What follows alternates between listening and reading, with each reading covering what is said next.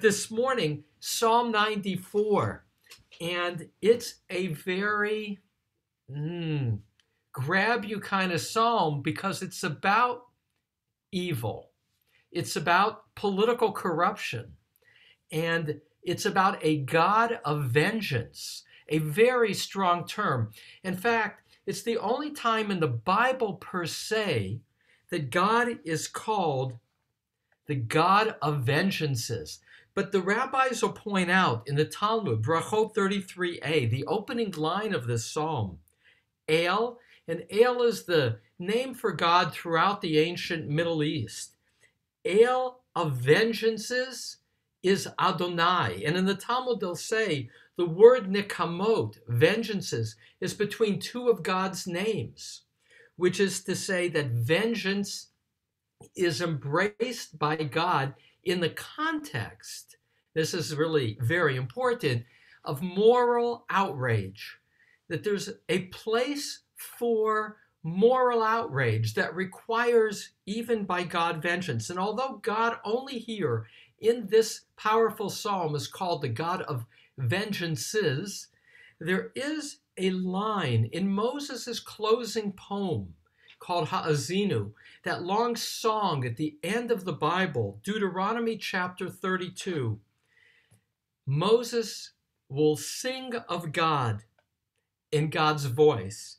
Li nakam, to me is vengeance, v'shalem, and compensation, la'at tamut raglam, for waiting for the slipping of their feet, as if God's vengeance will come about through those who do evil, which in Deuteronomy 32, the people are equated with the people of Sodom and Gomorrah, which in the Bible is the epitome of mean-spiritedness, when visitors to a city were treated as enemies. And so God in Deuteronomy 32 is saying of God in Moses' song, I seek vengeance, but the vengeance will be, I'm waiting for them to slip on their own feet. And that's what will happen in this psalm, in the closing line. The enemies will be done in by their own devices. And I will point out how that's a reoccurring theme in Psalms. The notion that those who are the evildoers will ultimately fall into the own pit that they dug for others, they will fall into. Well, a comment about why this is the psalm for Wednesday, and then I'll read the psalm.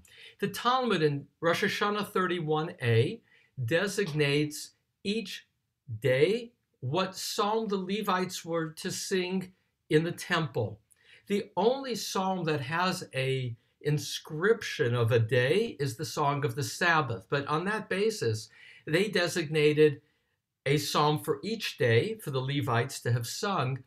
And Psalm 94 will complete for us all the 7 days of the week. So in the course of our study, this will have been the last of the daily designations. Fourth day, you may recall the Scopes trial in America, in which evolution and creationism were presented in court, and in which it was pointed out by Clarence Darrow, the great lawyer, that the sun and the moon aren't put in the sky until the fourth day. And therefore, when the Bible talks about the 7 days of creation, if the sun and the moon aren't in the sky till the fourth day, they're not days in 24-hour periods. So why the fourth day? The Talmud would say, because this is a psalm against idolatry. And it's the sun and the moon that were so widely worshipped in ancient times. And so this is the psalm of the day of the fourth day of creation to remind us, do not worship the sun and the moon. And in fact, elsewhere in the Talmud, it will say that when you walk by a pagan temple that's been destroyed, this is the line that you are to recite, this psalm. One little aside, Maimonides will raise the question, why did people come to worship the sun and the moon so after creation, in the Bible? If God is the creator and God has an interface with Adam and then with Noah, how did they become worshipers of the sun and the moon? And so Maimonides will address this and say, the sun and the moon originally were seen as examples of God's creation, manifestations of God's handiwork. But at a certain point, people forgot what was behind the symbol, and they began to worship the sun and moon, forgetting that they were just symbols of the Creator who can't be seen. And so that when a means becomes the end, that is idolatry. All right, with that, a powerful psalm for our time in some ways, Psalm 94, and then some commentary. I mentioned at the beginning that my beloved teacher passed away on Sunday. His name was Abraham Twersky, and I do hope to have a moment to talk a little bit about why he's such an important teacher for me, and to tell a Hasidic story about Psalm 94 in his honor. But first, the psalm, which I entitle Ale of Vengeances. And again, from the first verse, the word Ale is the generic name of God in Canaan, in the ancient Middle East. And the word Elohim has Ale embedded in it. This psalm will be divided into 4 parts, just to have a heads up. Verses 1 to 7 are a description of desperation. Verses 8 to 11, a lecture to the evildoers. Verses 12 to 15, patience for the righteous. And then verses 16 to 23 are a personal description of relationship with God, culminating in the last syllable of the psalm, which is the word us, leading to us. This is a psalm that does not describe a particular moment. It could be written either against corrupt officials in Israel or widely read in the Middle Ages as a messianic psalm against Israel's enemies and a messianic future of justice. Ale of vengeances is Adonai. Ale of vengeances appear. Rise up, judge of the earth, return back what is deserved upon the arrogant, al-geim. Until when the wicked, Adonai, until when will the wicked exult? They freely utter and declare falsehoods. They glorify themselves, all workers of iniquity. Your people, Adonai, they crush, and your heritage they afflict. Widow and resident alien they kill, and orphans they murder. And they say, Yah will not see, and the God of Jacob will not discern. Let them discern, boors amidst the people. Fools, when will you grow wise? Who implants the ear? Shall not God hear? If God fashion the eye, shall not God see? Who chastises nations, shall not God correct? Who teaches a mortal knowledge?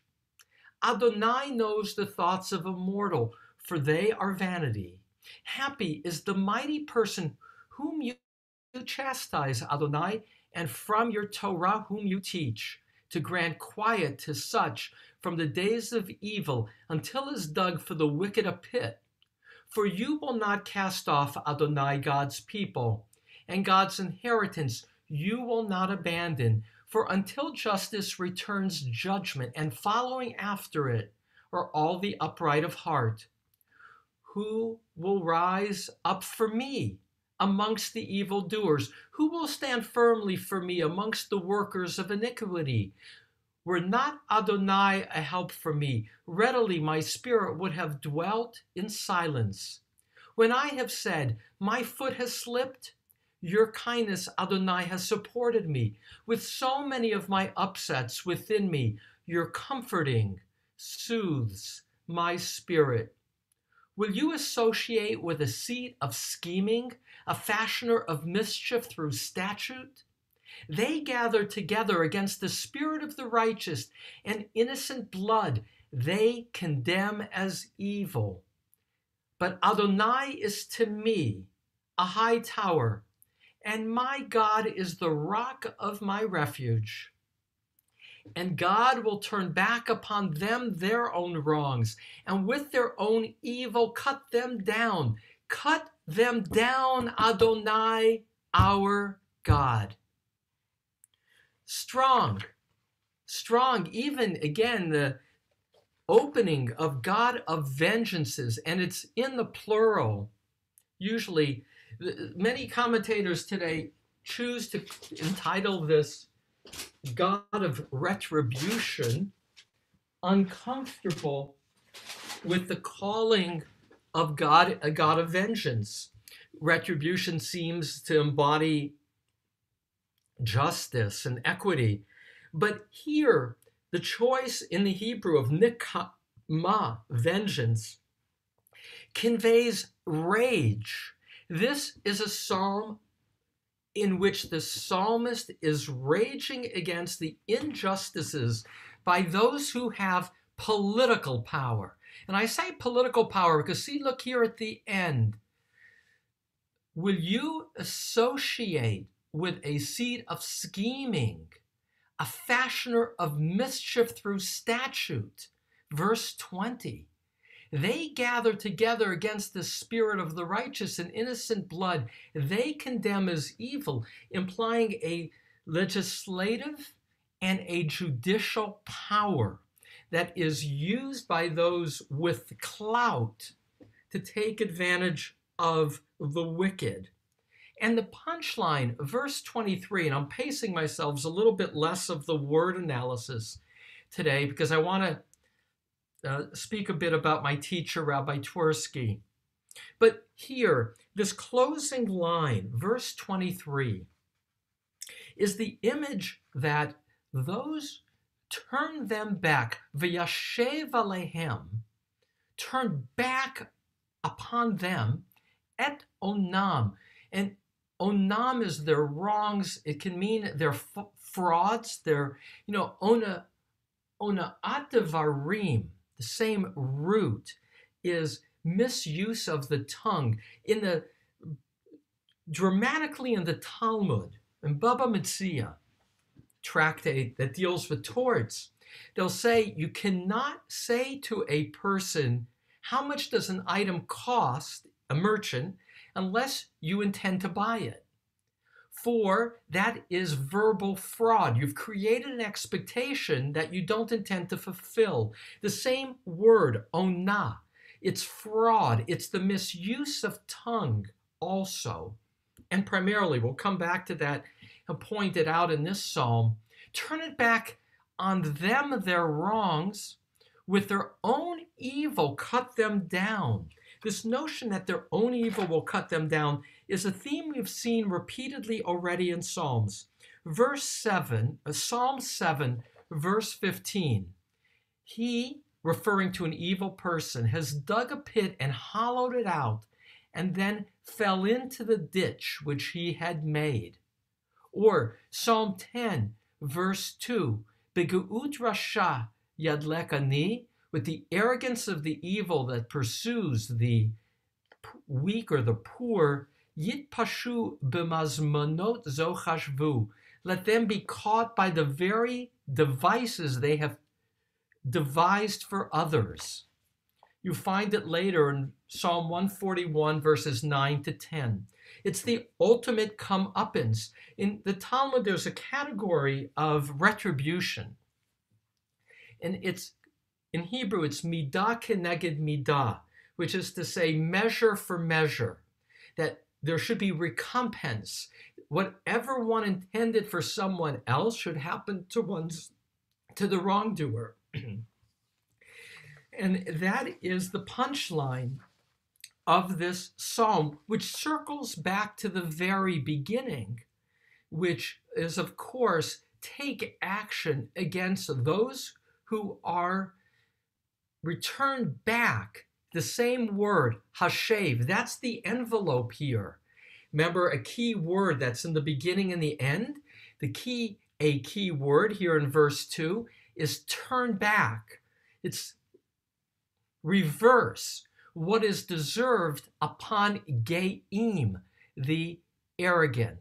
And verse 4, and verse 3, there's a sense of immediacy, of a threat.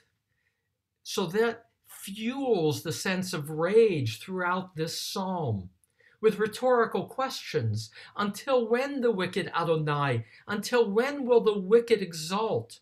There's something going on that evokes for this psalmist a sense of urgency, which will be a bit at odds with the flow of the psalm, in which later he's going to be talking about how God was a source of comfort to him throughout his life. And yet there's a paradox in this psalm, a sense of trust in God, and at the same time, a sense of, where are you, God? Why aren't you here? Appear. That's the word here in verse 1, Hophia. Some translations will translate it as shine bright, make yourself known, because there's a gap between the faith in God and the reality of a world of corruption. Here, verse 4, and here's a little bit, a taste of the choices of translation. Take the first word, yabi'u. I translate it as freely utter. They freely utter and declare falsehoods.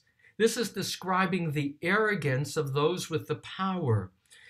The word yabia is often translated as mutter or express, but Radak points out that Psalm 119, verse 171, tiv'ana, the same root, is used for overflowing of water. So yabi'u, the first word in verse 4, is there's this quality of a flow of words. They freely utter, yidabru atak, and declare, I translate, falsehoods. That's Rashi's understanding of the word atak, falsehoods, because it's an obscure word. Radak, Rabbi David Kimchi, writing after Rashi but in the Middle Ages, he'll translate it as strong words. And a more contemporary Hasidic master will say atak has the root of atik, old, that the falsehood is the assertion that God is feeble, old-like. And instead, the word now, verse 4, yit amru. Here is Irene's beloved Ibn Ezra, pointing out that the word, because normally it would be, it's in the reflexive, it could be as if they are speaking of themselves. So these arrogant, they're constantly self-oriented, they're speaking of themselves. Yit amru, it's a rare kind of use of the word, but Ibn Ezra points out that this word, as a root, instead of saying, amar, amir, which appears in Isaiah 17:6 and Deuteronomy 26:17, is the tallest stalk of wheat. And so they are glorifying themselves. They are speaking of themselves as if they are the tallest. They stand above it all. That is the critique of the arrogant. They freely utter and declare falsehoods. They glorify themselves. Such is the nature of the workers of iniquity. And now this, your people, Adonai, so there's a plea to God. Your people, they crush. Your heritage, they afflict. And some people, like Radak, will say that widows and resident aliens they kill and orphans they murder. Those are metaphors. not literally, but widows and residents and orphans are throughout the Bible the image of those who lack power. And that is the people of Israel. This psalm was read throughout Jewish history as a description again of being in exile and those who speak falsehoods with political power against Israel. And Israel, God, we are like the widow. We are like the orphan. We are like the resident alien.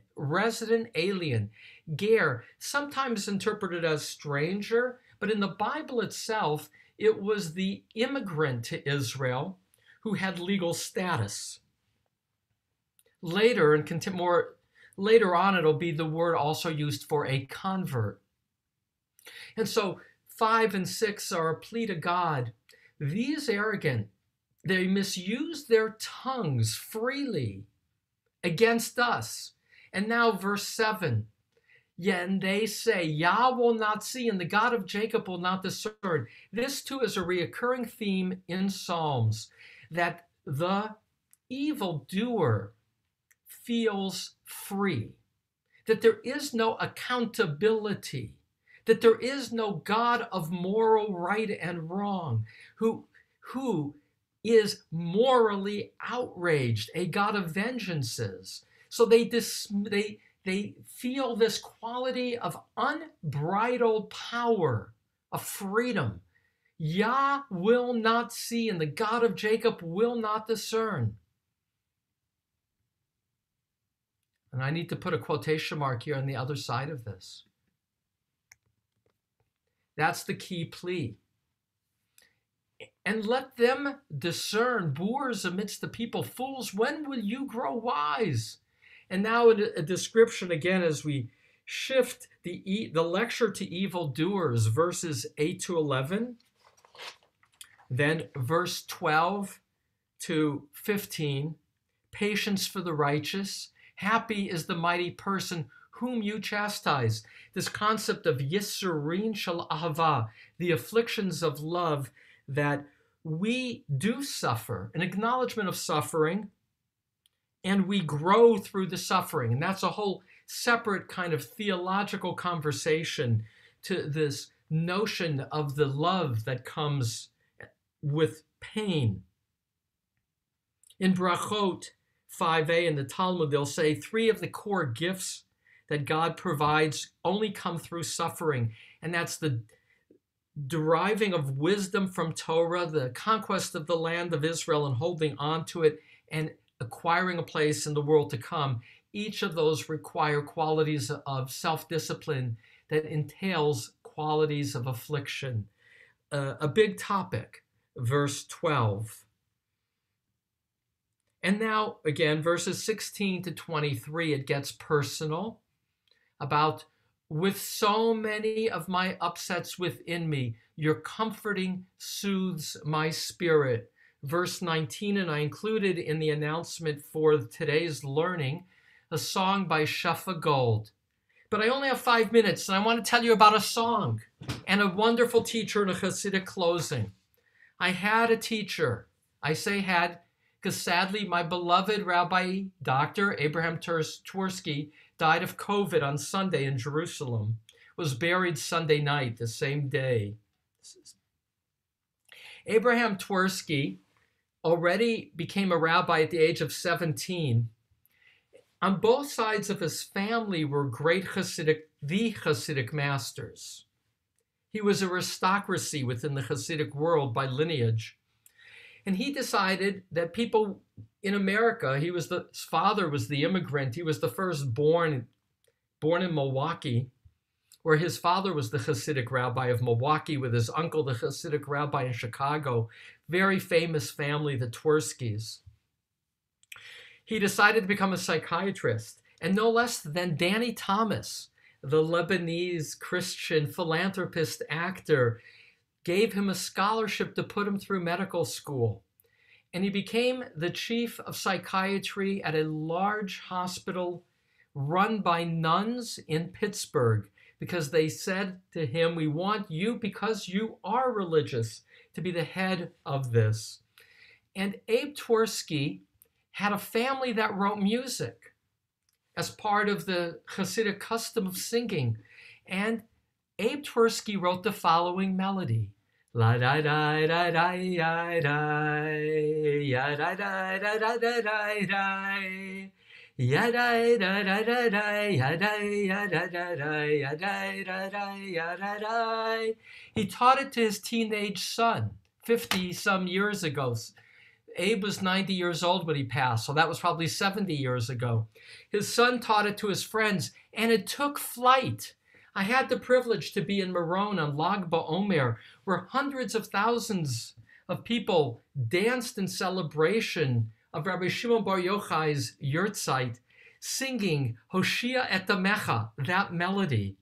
And I took a video of it 2 years ago and brought it to my dear teacher to see his melody out. He knows it's out in the world, but in that moment that I had just experienced. And he said to me, when I die, Abe Twersky wrote 70 books. He said, as a psychiatrist who dedicated his career to addictions, my addiction is writing. And he did it every morning from 5 a.m. to 7 a.m.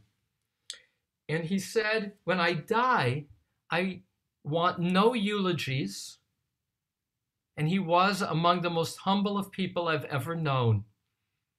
But I want them to sing that song, Hoshia et Amecha, because all my ideas, my writing, are ideas I took from other people. I just put it together. The only thing that I know that passed through me was that melody. It's as if it came from outside of me, but I didn't take it from anybody. It flowed through me. And it was my gift. And I want it to be played when my biur is carried. And in the obituaries that I've read in the Israeli newspapers and in the Jewish papers about Rabbi Twersky, it said that when they carried his casket to the grave on Sunday night of this week, they sang Hoshia et Amecha, that there were no eulogies. And he said, in explaining it, that his melody had brought joy to so many that he wanted that joy to be part of his farewell. And so the power of a melody and a closing Hasidic story, because he was a Chassid with a long white beard. I posted on my Facebook page a half-hour interview done a year ago by some of my cousins who live in Israel with Rabbi Twersky. He was already old, close to 90, but you get a feeling for a great man. A man. He was only a man. But he lived his life as a psychiatrist working with the down and out, the lowest rung of society, alcoholics, and then drug addicts. And seeing the image of God, he would tell me, and every patient allowed him to do that work. And so he was a chassid, psychiatrist, walking the walk. The Hasidic story. Can you turn off the screen share? What? Oh, yeah. Thanks. Thank you. So the closing Hasidic story honoring my beloved teacher is in the art scroll for Psalm 1. The following story. They don't have attribution of which Hasidic master. And again, Hasidic masters are our Zen teachers, our storytellers with a moral lesson. Once upon a time, there was a king, and he was in a festive procession through town. And this young boy, this urchin, kind of a down and out kid, took a stone and he threw it toward the carriage of the king, and it hit his crown, knocking over the king's crown. And people were outraged by his lack of respect for the king. And they grabbed the boy, and there were those who called for the boy to be strung up. And the king said, "Leave him be. Bring him to my palace." And so they brought the boy to the palace. And the king treated him like a member of the household. He gave him good clothes to wear. He would eat with the royal family. And he grew up as if he was in and of that family. And it wasn't very long until he began to appreciate how remarkable this family was and how worthy of respect this king was. And he began to feel such shame over how he had disregarded the king and how he had shamed the king by knocking off his crown. And he came to the king and he said, "Punish me. I know now how terribly I had acted toward you." And the king said, "Your awareness is your punishment. Let it go. You have paid your price. Live your life to be worthy of the glory." Abe Tversky said, and he wrote 70 books, some for Hazleton, the AA imprint. Betty Ford would invite him to Palm Springs and offer him 3 different airplane meals. Because he, for the AA community, was considered the rabbi because of the books he wrote about addiction and with compassion of how to deal with the down and out and not to trust them. The book on addiction, which I read, said basically, do not trust an addict. They are liars. But his book, he said in that interview, and he'll say of himself, all of his books come down to one line: love yourself and know you are worthy of being loved. For he said, in the work he did with alcoholics, what he found is they were self-medicating. That ultimately it was their own sense of not feeling worthy of being loved that they were trying to numb. And that he wrote all these books only to say in different ways, find a way to love yourself because God loves you. Feel the love of God as the source of love in the world, and then you can live your life fully. Abe Tversky, I had the privilege, it's a long story, how I got to know him and become, I'm embarrassed to say, to be his friend, because he was for me larger than life as somebody who was really a tzaddik, who walked the walk of tending to the lowest and did so with such wisdom and humility. And so I will send you tomorrow, I'll put in the link also for this YouTube that my cousins filmed with him in January. He was already in a wheelchair and a bit weaker. I've known Abe for about 15 years, and his wife, Gail, who is the Dr. Ruth of the ultra-Orthodox community. Remarkable person in her own right. But with that, I pulled together our study today of Psalm 94 to say, Hashochat ya'aver einei chachamim, both in Deuteronomy 16:19 and Exodus 23:8, we are cautioned. A bribe blinds the eyes of the wise.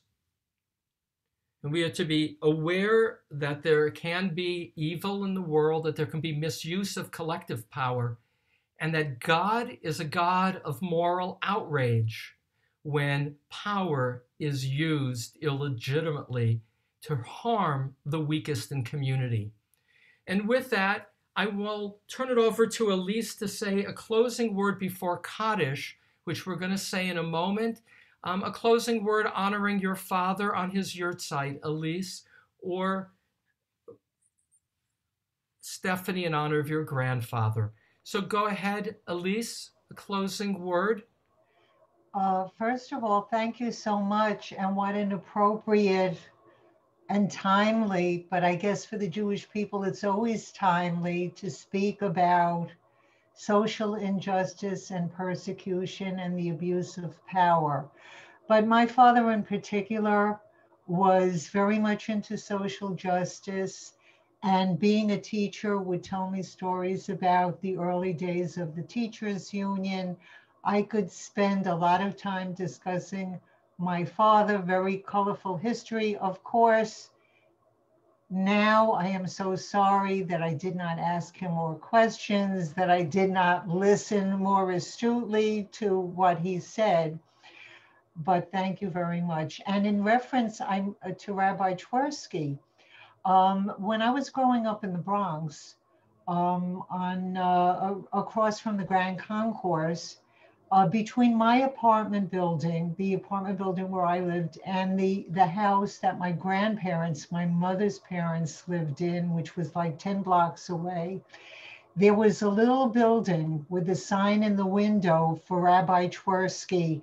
Now, I do know they're a very prominent family, and I cannot remember which Twersky it was, but always see Rabbi Twersky, the sign in the window. So I don't know if it wasn't a bona fide shul, because I don't remember crowds going in or out, but there was a Twersky in the Bronx.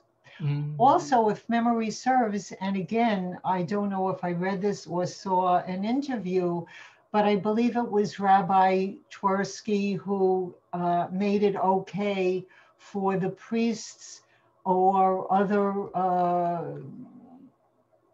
religious leaders who had an alcohol issue to do to use fruit juice, grape juice or other juices to substitute for wine. He gave it the okay. So I was kind of impressed. And I believe it was for priests, because when I heard that, I said, well, why is he helping priests? Now, from what you had explained, I have a better picture. Well, let me say at least that one of the many books that Rabbi Twersky wrote was about the nuns. He wrote a book about the nuns he worked with for so many years. One other thing, and then we'll say Kaddish. He also wrote a book about physical violence by husbands against their wives in the ultra-Orthodox community. And he wrote it because somebody in his family had been abused in a marriage. He wrote a book about how this was something ignored as a problem in the ultra-Orthodox community, and he needed bodyguards for the next several years when he spoke publicly, because there were those in the religious community who felt that he had shamed his community. He had that quality of courage and outrage, moral outrage against wrongs. Again, he was only human in so many ways, and he was larger than life to me, and is truly that rare person who was a tzaddik. When we use the word tzaddik, somebody who lived and walked the talk of moral courage and divine care, such was his life. And Elise, I'm glad again today to honor your father, Simon Birnbaum.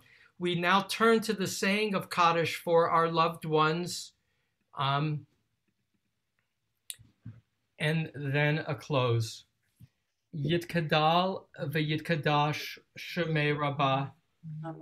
Bialma divra kirute v'yamlich malchute. B'chayechon yomechon uv'chaye d'chol beit Yisrael. Ba'agala izman kariv v'imru amen. Yehi Rabba mevarach le'olam omei omaya. Yitbarach v'yishtabach v'yitpa'ar v'yitromam v'yitnaseh v'yitadar daleh v'yipalal shemei dekutsha b'richu le'elam v'kol hirchata v'shirata tushbefata v'nechemata da'amiran yomam v'imru amen. Yehi Shlama Rabba Min Shemaya V'chayim Aleinu V'kol Yisrael V'imru Amen. Osei Shalom V'romav Hu Ya'aseh Shalom Aleinu V'kol Yisrael V'kol Yoshvei Tevel V'imru Amen. Thanks to each of you for joining today. Tomorrow we begin the Psalms of Kabbalat Shabbat. The service that welcomes Shabbat begins with Psalm 95 to 99, and those are the psalms we'll be doing in the days to come. To each, thank you. You put joy in my heart. Be well. Rabbi.